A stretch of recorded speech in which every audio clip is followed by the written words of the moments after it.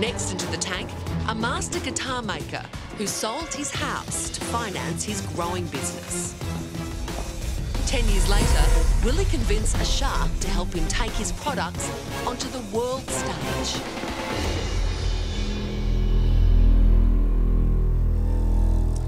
Hi, my name is Perry Ombsy, and my business is Ombsy Guitars. We've been running this business since 2004, when I started with a dream and just $1,800. Myself and my team produce 50 guitars a year. They're all handmade and pre-sold. The pricing ranges from $4,000 to $12,000, with an average price of $6,000. In comparison to the bigger brands and their high-end models, they would generally be priced around $2,500 to $4,500. Due to our constant output of eye-catching designs and models, we're under massive demand. The last 20 handmade guitars that we sold, pre-sold in 66 seconds. Due to this demand, we've teamed with an offshore manufacturer to produce guitars to our specifications. These guitars range from $1,500 to $1,800, which is more accessible to the wider market. So what was the offer? The offer is 10% equity for $200,000. Thank you. We're going to hear a little demonstration of the handmade guitars from Jake and welcome any questions you may have.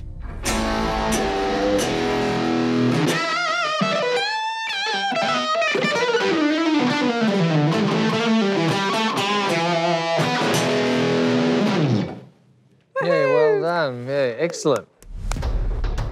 My husband collects guitars. Okay. So, yeah, we've got them all over the house. Sure. Why are your guitars so special? Okay, with our handmade guitars, we use a lot of very difficult to find and rare timbers. We use a lot of innovative designs like the multi-scale layout, which is the fanned fret arrangement that you see. Yep. Okay.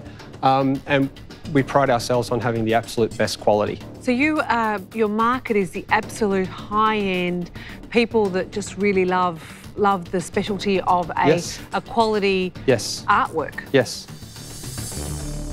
You've got this high-end group. Yes. You've now introduced mass production. Yes. In terms of dollars and numbers of guitars, in the next 12 months, how many are you going to sell and how much money are you going to generate in revenue? Okay, 2014 financial year. Yeah. The overall sales were $518,000, Right. and the profit was $363,000. After paying yourself? Yes. In the first 3 months of this financial year, we've turned over $465,000. Whoa. Wow. Your annual sales are going from 518,000 to close to 2 million in 1 year. I mean, you know. We expect to be 1.4 million this financial year. All right, okay. What is your predicted profit? 800,000. Why do you need us? I mean, you've got a fantastic income. What I do need is just someone there to be a guiding light for me, and I think together we can build into a massive brand. $200,000, 10%. That's a $2 million valuation. Yes. I hate to say it. It's not a bad valuation, actually. It's pretty cheap. You should ask for more. I actually thought that was a bit too much. No, mate, you have a really good business. And, you know, obviously, I'm in awe of your business. You've done exceptionally well. But I'm not going to invest in this. I'm out because, mate, I don't know guitars or music from anything. But you have gone in with an exceptionally cheap offer here, mate. I'll be asking for more. All right, so Steve's out. Where are we, guys? Yeah, I love your business. My concern is I've employed plenty of specialists in my time. They are high maintenance, and quite simply, I have no doubt you are an artist and you're going to be high maintenance to work with. He doesn't look high maintenance to me, actually. It's a positive thing, but I just know you're going to be high maintenance. And for this one, I'm going to bow out. But what you have is a fabulous business. Do not ever compromise, and well done on getting where you are. Thank you. Perry, you seem to have it all together, and I'm trying to work out really what you want, and I'm beginning to think what you want is a business partner, a business manager, somebody to really work with you, hold your hand. You know, there's all sorts of things you can do, but I'm not that person. So for that reason, I'm out. Thank you for your time.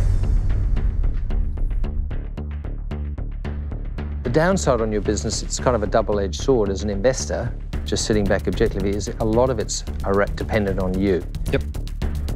And of course, if you're a calculating investor who is purely concerned with getting a return, you don't really like businesses that are too dependent on one product or one person. So dependency on you is why I'm out. Thank you for your time. As an investor, quite often you think, what's the exit? So I'm looking at this deal and I want to do one, but I'm trying to work out how can I make a deal with you that actually allows for some of my concerns that I've got. Okay. So the deal I'm going to put to you is this. I'm going to give you the $200,000 for 10%, but I do want it returned at $220,000 in 24 months. So I basically get a 10% return on my money each year. I then will still maintain a 10% equity in your business after that period. She gets free equity. It's the best part, actually. Yes, Steve, is she doing a shakedown here? Yeah, I think she is, actually. All right, how else are you going to get an exit? Yeah. He's selling guitars, not banjos, mate. You don't have to go that bad. Well, then, right? mate, then write a check Perry, and do a it's a deal. terrible Perry, deal. basically, apart from the little arguments going on, you basically got to put a price on your value of Janine's expertise. Look, I believe in your vision. I believe in what you've done. Don't believe enough to actually leave your money in there, though, do you? I mean, that's not a real belief. Anyway. That's actually a free belief. It's always interesting if people aren't prepared to write a check what they say. They can say anything. What if I do make an offer? Because I actually think yours is that bottom feeding. Then, darling, make an offer. It actually needs some Oh, competition. you're going to come back in, Steve? I'm thinking about that because I love that deal. I'm making an identical deal. Well, I think the deal's that good. I'll give two sharks to choose from. But you think it's such a bad deal. I'm highlighting how bad the deal is. You're saying you're going to make you'll do the same offer. If that deal's on the table, I'll take a chunk of that.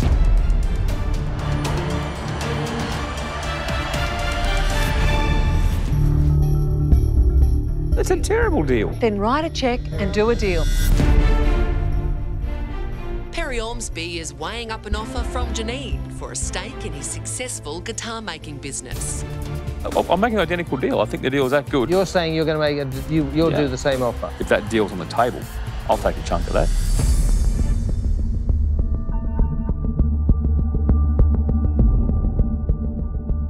So when you walked through that door, who did you want? You. Oh. I don't have the time to help you as much as I'd like to. I'm very tempted. But I'll go in with another shark.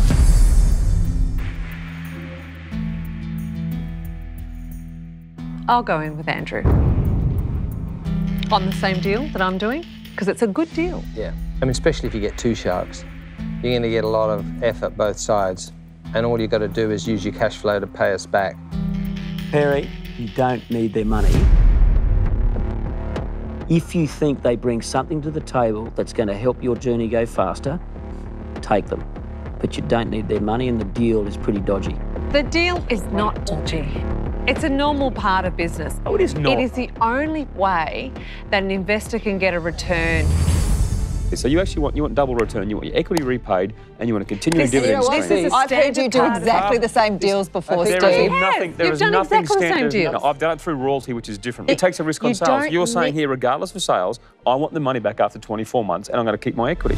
Perry, it's for Janine and I to decide the value of our time and our equity. It's not for them to decide, and that's the price we're putting on our value and our time. We have other options to invest in as well. We like you, we like your product, so I think it's time to for you to make the Don't call. worry about the hurry up. The hurry up means nothing, because he's in the middle, he's not the chairman, right? Seriously, this is a $200,000 loan, and they pay 10% for the My offer has a privilege. time limit. Yeah, my offer mine has does a time too. limit Mine does too. Well, there you I haven't go. got all That's how day. serious they are.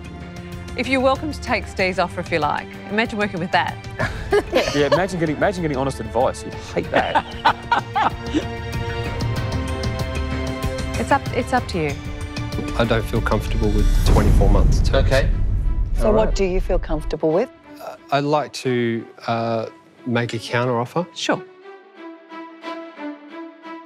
5% each, dropping down to 5% total once the 200,000 is repaid, with the goal to repay that as fast as possible.